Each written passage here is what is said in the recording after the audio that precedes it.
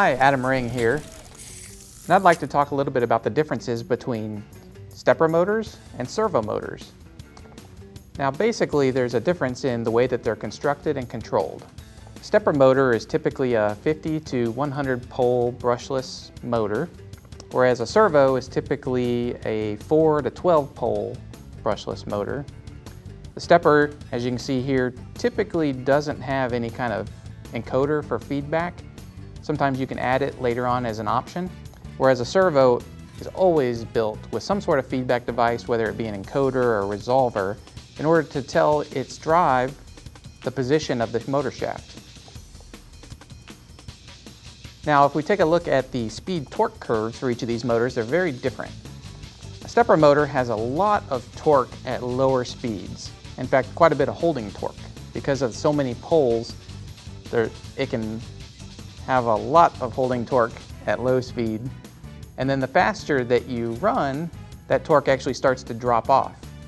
If we look at the speed-torque curve of a servo motor, it's actually very, very flat. And you get a constant torque regardless of what speed you're traveling up until its maximum speed. Now, when we look at the amount of current that a particular motor draws, a stepper motor typically is going to draw full current, whether it's sitting still or running.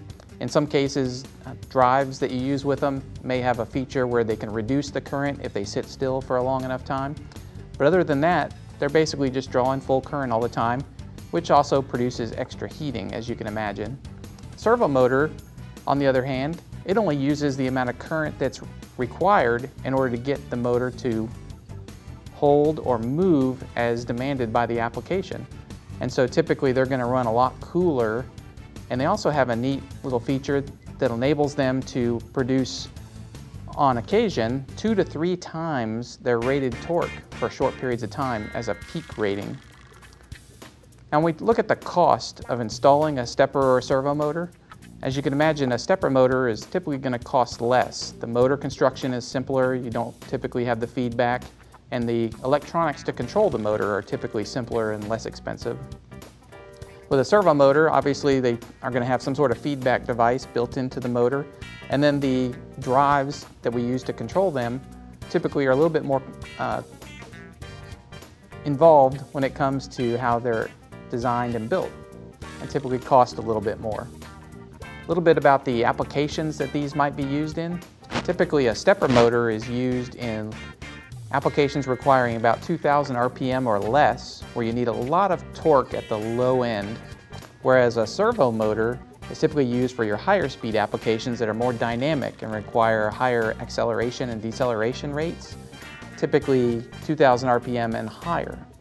So depending on whether you're doing indexing moves with a light load or very dynamic moves with heavier loads, you can choose to use either the stepper or the servo motor. Whether you're in the market to purchase a stepper motor or a servo motor, or not really sure which one is the best choice, visit Innovative-IDM.com. We have an excellent knowledge center where you can come and research differences, catalogs, white papers, videos, and learn more. After all, we're Innovative, the home of the legendary customer experience.